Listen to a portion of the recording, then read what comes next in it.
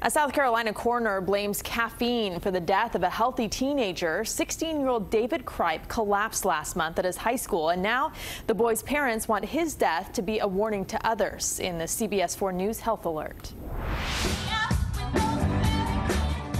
Davis Cripe was a high school sophomore who found his rhythm while playing the drums. He was a great kid. He didn't get mixed up in the wrong things. He loved music, worried about their safety, their health, especially once they start driving. But it wasn't a car crash that took his life. Instead, it was an energy drink.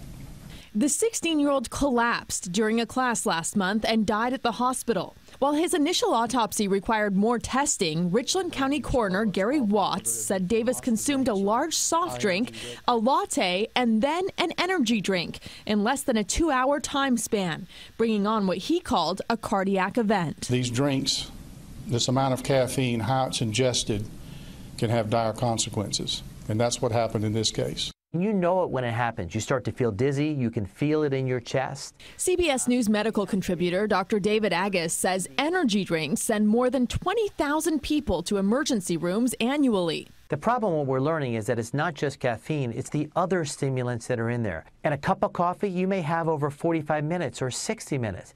These energy drinks you're having all at once.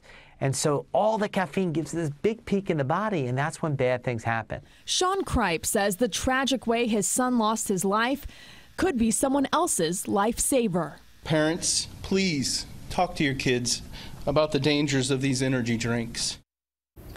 The coroner said Davis's autopsy showed no signs of an undiagnosed heart condition. The American Beverage Association, which represents the makers of almost all energy drinks sold in America, did not return a request for comment. The trade group says the energy drinks can be safely consumed in moderation.